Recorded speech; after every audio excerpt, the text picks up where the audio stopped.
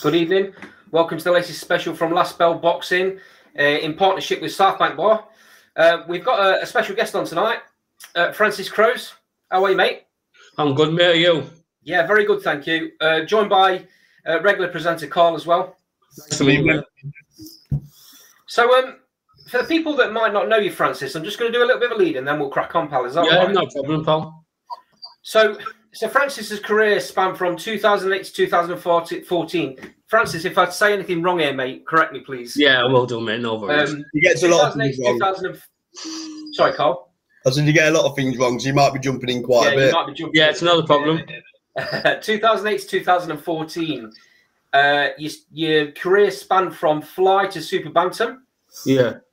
You had 35 fights. That's correct, winning one and having 34 defeats, but that doesn't tell the full picture, does it? No, I don't think it does in a lot of journeyman careers, to be honest with you. There's a lot of good talent out there for journeyman. Just if you don't have the fans behind you, you're not getting on the you're not getting a win, are you? Yeah, there's the same we used to always have in the way dressing room. You have to knock them out for a draw. Yeah, it is what it is, isn't it? Exactly, and I think Carl will agree with me here. Without journeymen in the sport, boxing wouldn't survive.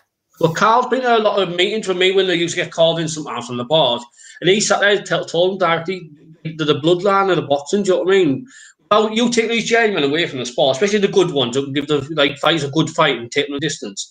Take them away, you're going to get these prospects who half of them aren't even ready to be in a good hard fight anyway, fighting each other, then they're just going to quit. And how many careers or suicides are you not going to see? Do you know what I mean? Because of it. How many times have you saved a show? You know, I think I popped Paul Butler at about, I think it was about a week, 2 weeks. There was been 2 weeks max notice, the short notice, and I know I lose 7 to 8 pounds within a quick space of time. Wow! But for that fight, I was just busy for 7 to 8 days because I didn't have a strength and nutritionist, or I had my coach. But for them 8 days, I was just running and eating apples and water, and that's how I made the weight to fight Butler. Which is no, especially on the same day of weighing, it's no good for anyone really. No. Do you think it's a better thing that weigh-ins an hour a day before? The day before, I think it is, depending on yeah, it is anyway. Let's be honest with you. If you refuel, you can get your strength and energy back inside your body.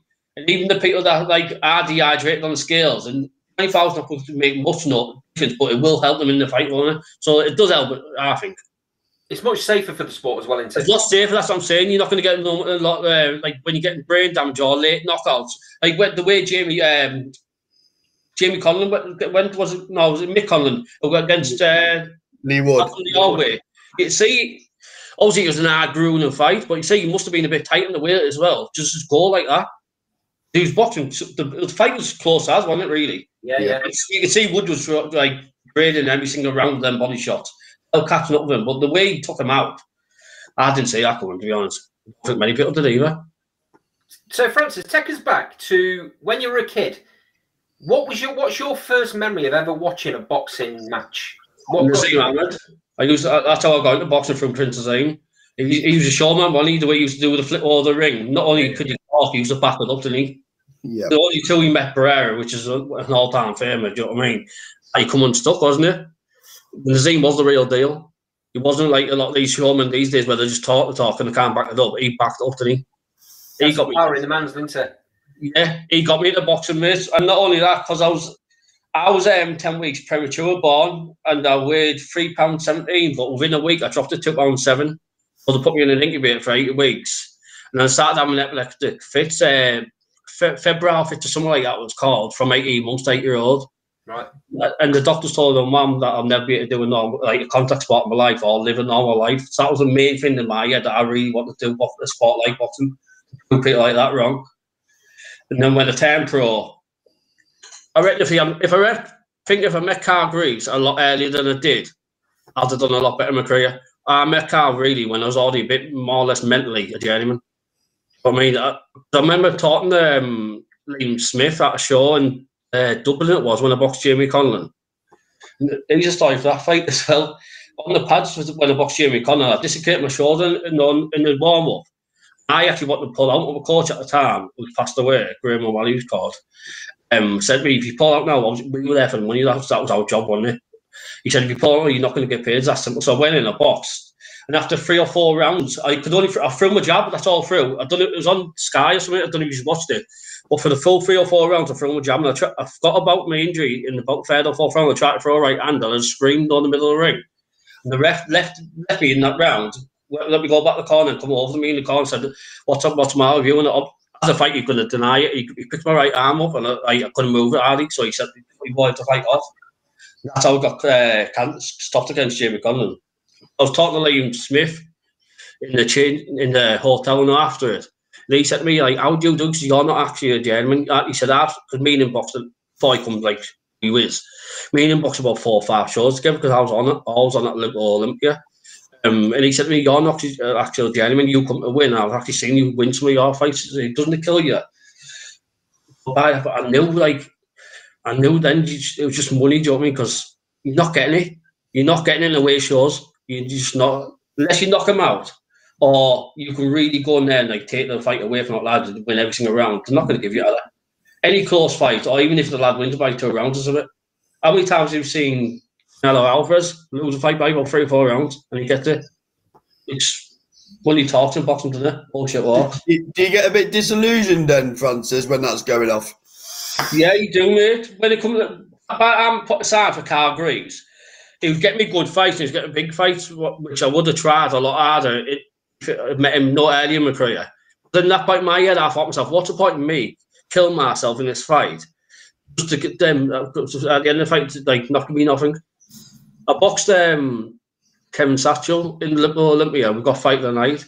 And I honestly thought I should have edged that fight. I could be wrong, do you know what I mean? But in the fight, when you're in the close fight, I thought I took that fight.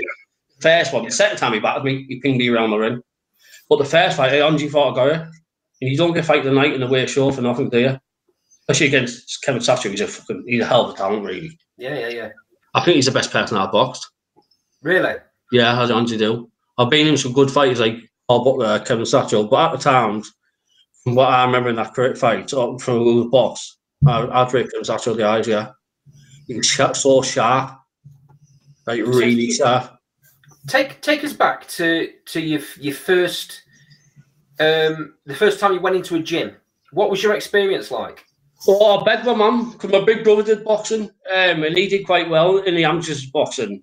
He got a few national finals. He got stopped by Jamie boxing the boys' club final 1 year. So I always wanted to do boxing though because of him. Because my dad went to jail for drug dealing when he got 16 years. I was a kid. Right. So I didn't have a dad, and I looked up to my brother a lot. So I begged my mum for years to do boxing. She wouldn't let me for 2 or 3 years until the doctors give me very clearance saying it's okay. Like, if you want to try it, you can. But after about 2 years, my mum took me to boxing. I went to South Bank Gym. And the first people I seen in there who I looked up from, and I still do it, to be honest, yeah, even if I train from now, Paul Truscott, he was in there. And he was probably rather the best or one of the best in the gym at the time. I just wanted to be like him, to be honest, yeah.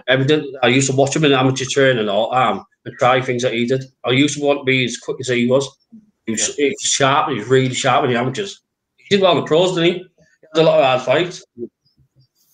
So he's probably the person I've looked up to most of my career, to be honest, yeah. So you're in this gym, you're looking up to fighters. Did you go there thinking this is just going to build me up? This is going to give me a bit of spirit? Or no, mate. I went there for the reason I had every intention from a kid of being a world champion. That was my dream. Right. I wanted to be a world champion. It was that simple. And I wanted to prove I was the best in the world.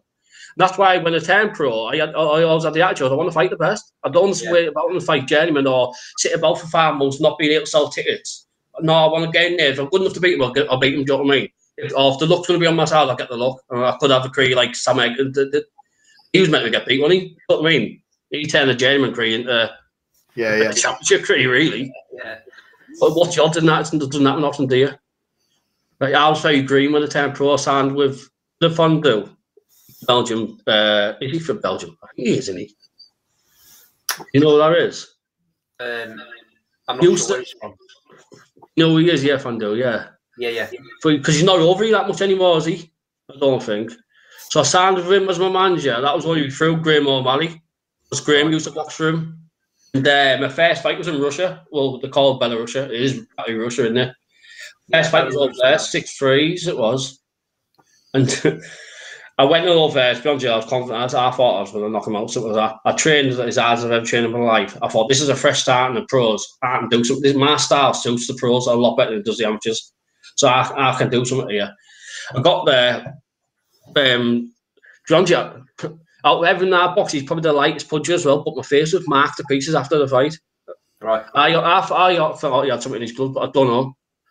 But the reason I sort of froze in that fight was in the change rooms, throughout the build-up, even in the week in the hotel and everything, I was confident as I knew inside me. I thought, I'm going to go get a good performance here. It was live on Eurosport. Yeah. I thought, it was on the Eurosport, my debut. I thought, I'm going to be able to do something here. I'll knock this kid out and I'll be get some backing behind me or something. Chris Riley, do you know him from Israel as well?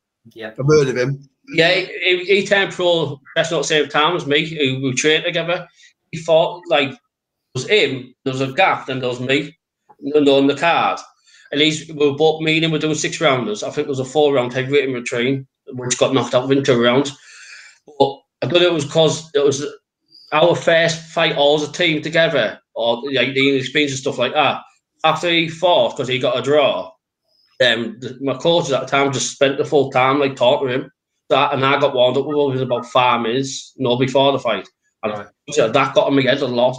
I felt like I went in there cold and not I thought my coaches should have been, not disrespecting him anyway, because the coach, one of them was a good mate, he still is.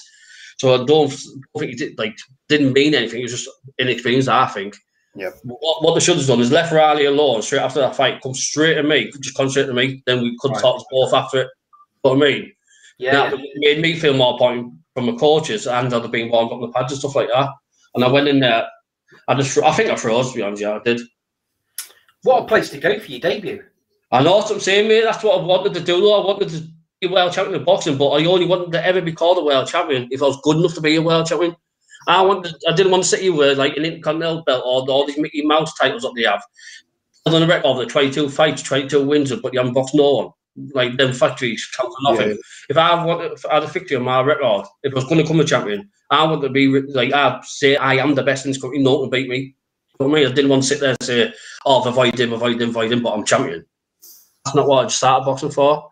And at what point did that mindset change, Francis? When did you have that moment? I reckon it would have been not long after Kevin's, not long rather after the Kevin Satchel fight or after the Jamie Conner fight in Ireland.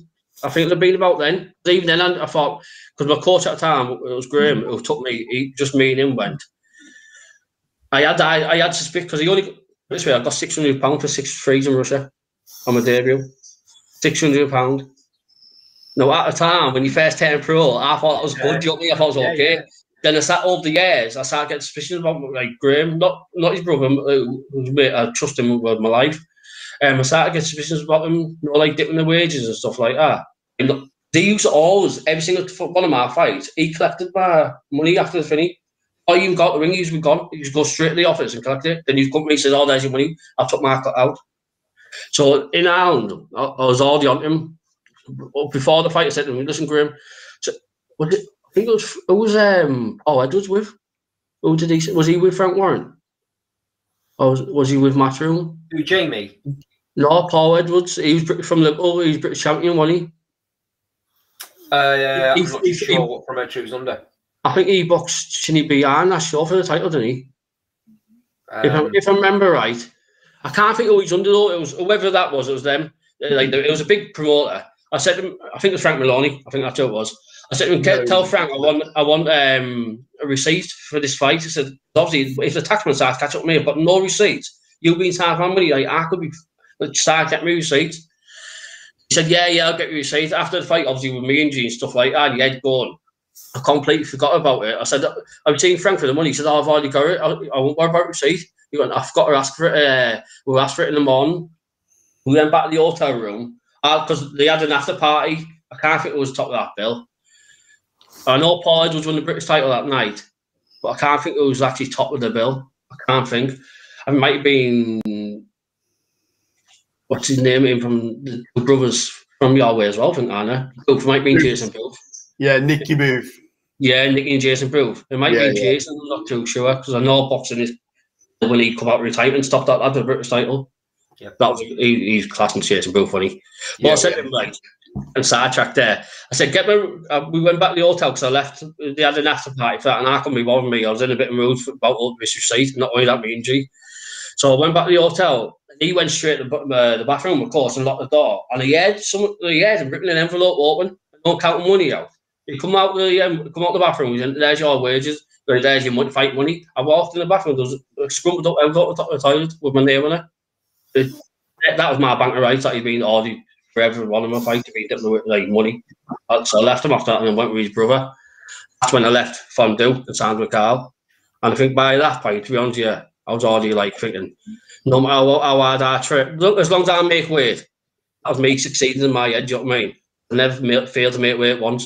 And I thought, as long as I make weight, that's my win in my head. I've got the fight and think to myself, what's the point of me trying my yards against this kid here and giving it 100%? They'll come to the end of the fight, they're not going to give me nothing. I remember I boxed one time, right? Chris Riley boxed in Liverpool, Olympia. We were both boxing the same night. So somehow my manager managed, because he was with us both, managed to get Riley on early enough for us to drive from Liverpool, Olympia to Wolves, and that's when I boxed. So what Riley boxing Liverpool, Olympia, is what I'm saying. He boxed in Liverpool, Olympia, there's me sat there waiting, obviously nerves as fuck, sat there watching the boxing fight. It was taking nerves energy out of me anyway, don't just sat around ground and fight. Yeah. So Riley boxed, and we had to drive all the way to Wolves, and I boxed. As soon as I got there, Wolves, that's I get gloved on straight in the ring. No way. I boxed, I can't think his name, he was an ABA champion, he was unbeaten at the time for Wolves. I'm not even joking, I battered him for 4 rounds. I cut his eyes out, I battered him. I know I battered him. Never give me a round. Never give me a round. When I boxed Chris Edwards, I was at short notice as well. And my biggest fear at that point was that I used to always think, like, I'm not asked who I fight, I want to fight the best. But, like, it's also a bit embarrassing if you get knocked out cold early. Do you know what I mean? I thought, no, who I fight, you're not knocking me out. That was my main thing, you're not knocking me out. I pride myself on not getting, like, ever knocked out with an headshot. So I remember when I got the call to fight Chris Edwards, that was at really short notice, that. It was on Ryan Rhodes. Ricky Hatton's built was in Manchester. It was called the Show Champions. Ryan Rhodes topped it. Everyone on it had a title. And I boxed Chris Edwards on there.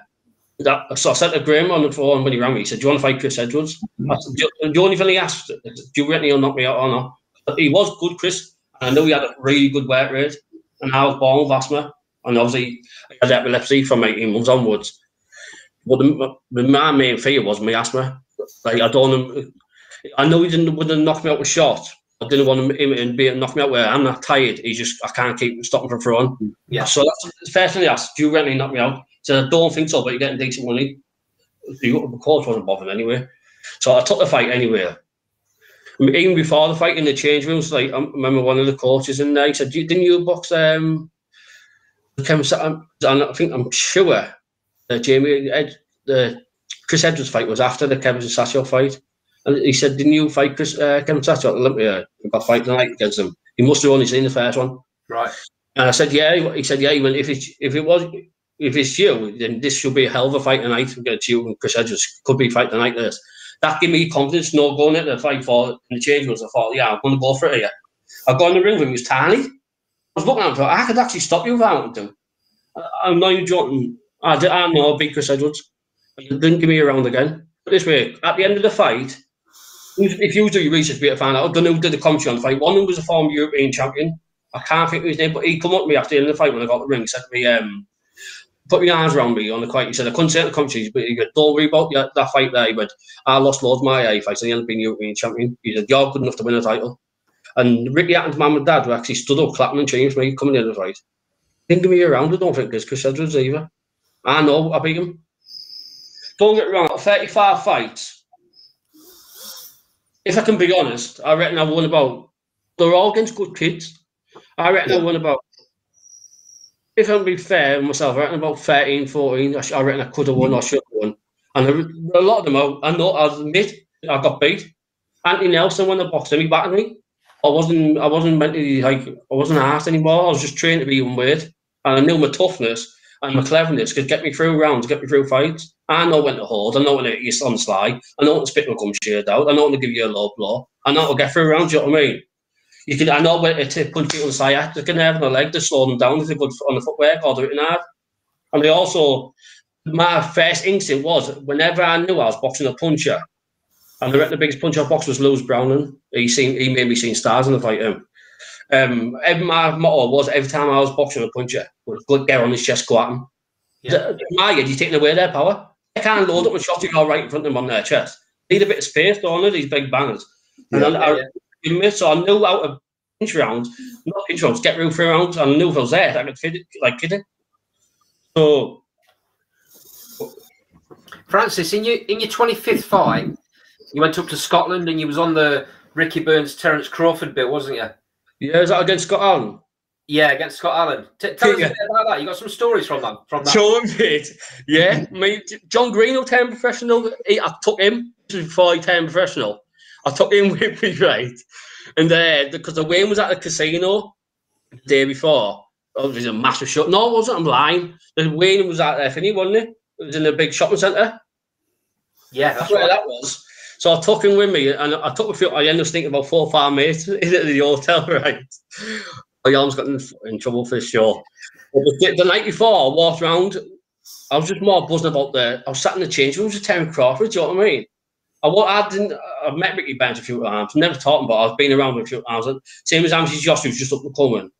I never really rated him anyway. So unless I rate him, I'm not really bothered about meeting you. And there was a few other like up and coming stars or suits at the time. Fighters. Scott Cardell boxed on the show. The only person I was asked about was Ricky Burns. I sat next to him, and he come in the change rooms, right? For the weigh-in. Because we were all, for some reason, they put us all in the weigh-in, in the same room for the weigh-in, and it was on a big, massive shop centre in the middle of it. I felt like a dickhead, mate. I wasn't used to stuff like that. But it was on the weigh-in. Everyone was in there, apart from Crawford at the time. Crawford come in with his sister, Letitia, whatever she is, and about 4 other people, and obviously his coaches. They come in singing and dancing, and I swear, but that's when you know this kid didn't give a fuck. He's in Glasgow. He's fighting the world champion. He's walking in a room full of foreign fighters. Doesn't know a single person in there. Even his full team just singing and moving in like that. Just sat down, cool as fuck, Crawford.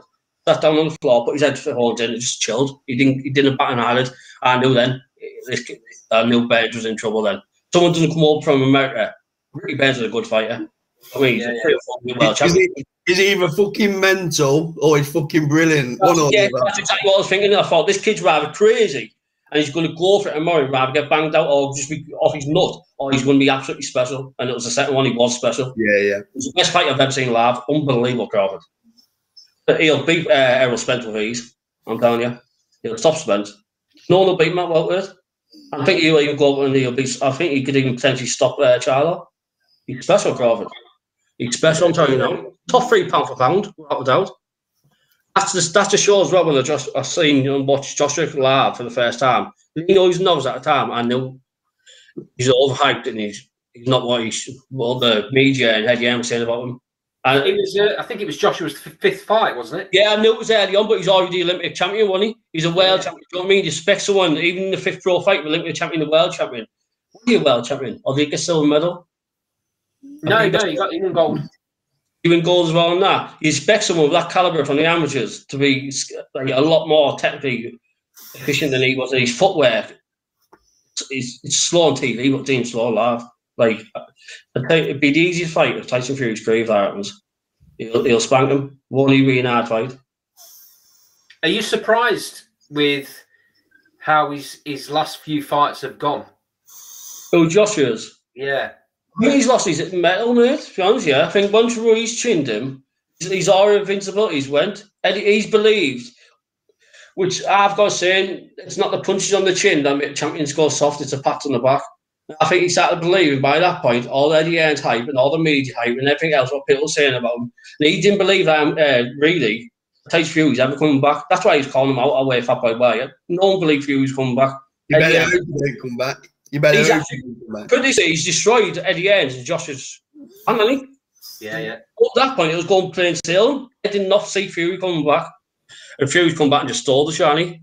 But I think against Ruiz, once he got chinned in that fight, I think he's lost his in his head. I think his mental edge has gone, and I think now he's fighting with a bit of fear behind him because he knows he chinned and be hurt, and he also knows he hasn't got the gas tank to go at it hard for 12 rounds.